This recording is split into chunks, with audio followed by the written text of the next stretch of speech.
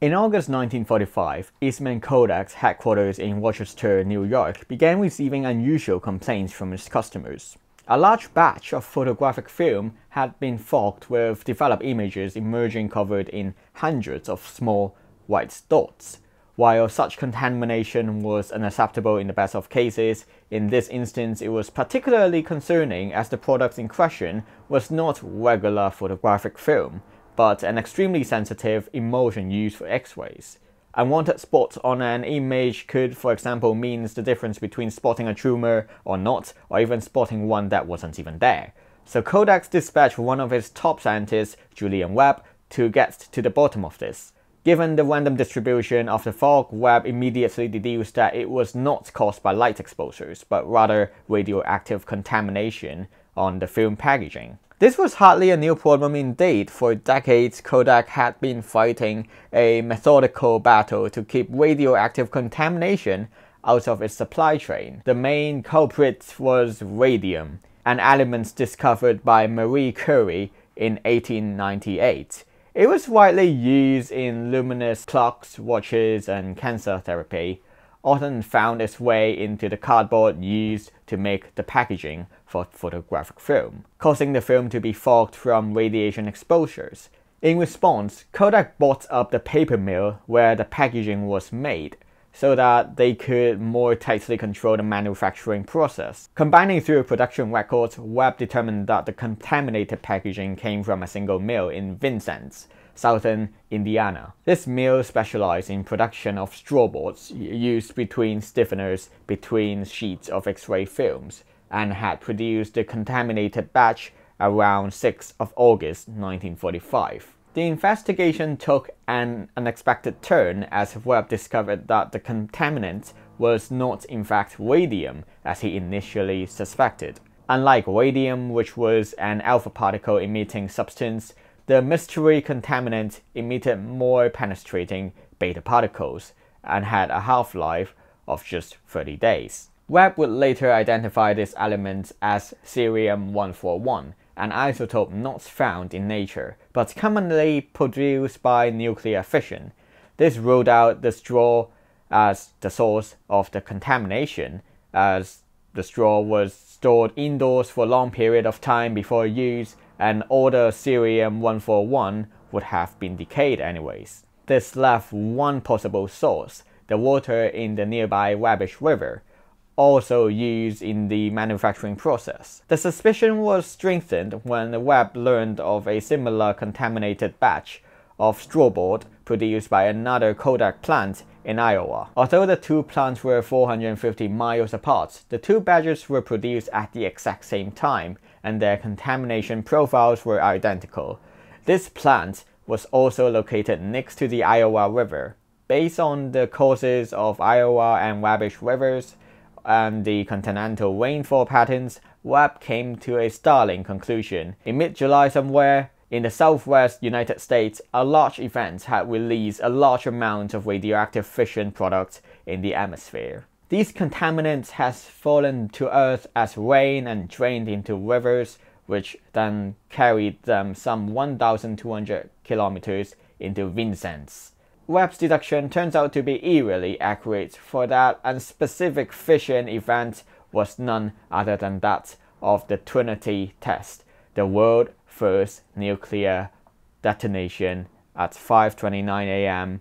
on the 16th of July 1945, with the power of 22,000 tons of TNT being released. The test was the result of 3 years of work by over 130,000 people across the United States and some $23 billion in government investments. A colossal undertaking known as the Manhattan Project. It was also one of the most closely guarded secrets in the war, and the US government was determined to keep it that way. Though a nuclear explosion might seem to be a rather difficult thing to hide, the official cover story explained that the blast was the accidental detonation of a stockpile of conventional explosives, a common enough occurrence in wartime.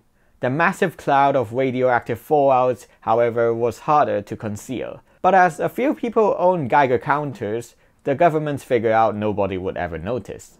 They had not counted on Julian Webb and Kodak's highly refined quality control system. Webb had previously worked on the Manhattan Project, so he knew about the Trinity test in 1945, so he kept his mouth shut until after the war, when destruction of Hiroshima and Nagasaki dramatically brought the news to the American public anyways. Webb published his findings in 1949, and an article in the journal Physical Review concluding the most likely explanation of the source of this radioactive contaminant appears to be that it consists of wind-borne radioactive fission products derived from the atomic bomb detonation in New Mexico on 16th of July 1945.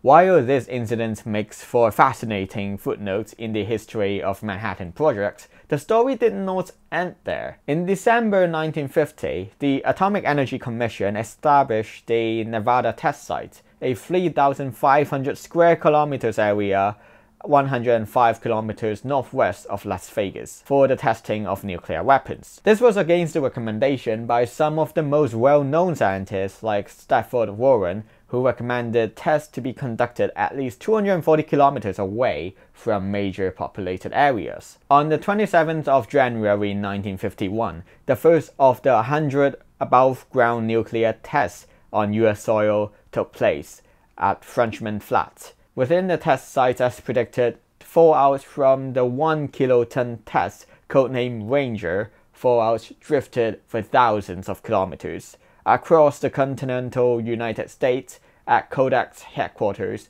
in Rochester, 4,000 kilometers away. Snow fell with radioactive readings 25 times higher than the regular background levels. Concerned that this fallout could interfere with its film manufacturing process, just as it did in 1945, Kodak contacted the AEC, alerting them about the contamination. In response, the AEC assured Kodak that there was nothing to worry about, and issued a press release stating that it was investigating reports that snow that fell in Rochester was measurably radioactive. The report indicates that there was no possibility of harm to human beings or animals. All necessary precautions, including radiation surveys and patrolling, are being undertaken to ensure the safety conditions are maintained. In reality, no such precautions were being taken as fallout continued to drift across Rochester.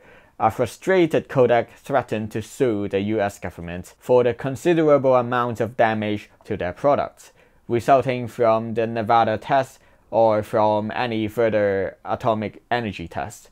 Incredibly, the government acceded to Kodak's demands and reached a secret agreement with the company. The AEC will provide Kodak with the dates of the future nuclear tests and predict the fallout pattern, allowing Kodak to protect its manufacturing process accordingly. In exchange, Kodak would keep secret everything it knew about the American nuclear weapons program. Other photographic film manufacturers would soon come to similar agreements. This cozy agreement, however, was not extended to the rest of the American populations. Indeed, while the AEC was aware from the very beginning of the dangers of fallout for decades, it chose to play down this risk in the name of national security. A particular concern was the fission product iodine-131, which typically enters the food chain via contaminated cow's milk. Iodine-131 contamination can lead to elevated levels of normally rare thyroid cancer, typically in children. And while such contamination can be protected against by taking iodine supplements, saturating the thyroids, and preventing further iodine-131 from being absorbed, such precaution requires forewarning of upcoming nuclear tests that the IEC failed to provide, according to a 1997 report by the Institute for Energy and Environmental Research. The AEC had strong evidence of the widespread of contamination of the American milk supply as early as 1953. It chose not to reveal this to the American public. For more than a decade, fallout from the Nevada's test sites continued to drift across the country until 1963, when the United States signed the Limited Test Ban Treaty, and nuclear tests moved underground. By then, the damage was already done. The National Cancer Institute had linked more than 7,500 cases of thyroid cancer to the US above-ground nuclear tests between 1951 and 1963. How many millions more were also affected can only be guessed, as such revelations have raised serious questions. As to Kodak's complicity in concealing the dangers of atomic testing from the American public, the government warned the entire photographic industry and provided maps and forecasts of potential contamination. Yet, no information was provided to dairy farmers nor children in these areas. I hope you found this video interesting. If you did, please do hit that thumbs up button below. Don't forget to subscribe. And as always, thank you so much for watching.